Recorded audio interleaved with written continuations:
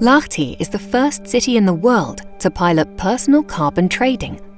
Citizens' commuting data is collected with the CitiCap application. The app visualizes one's carbon footprint and rewards for sustainable everyday choices.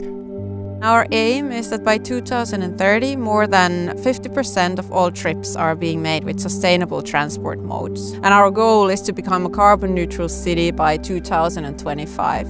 Within this project, we want to promote sustainable mobility, as well as engage the citizens in climate change mitigation. Together with our partners, GoodSign and Moprim, to mention a couple, we developed a carbon trading app that utilizes truly innovative technologies. The CitiCap app is fully automated and easy to use. It gathers transport data and converts it to emission impacts. The city and local companies rewarded those who met their carbon emission goals. The data is also valuable for research and sustainable urban development.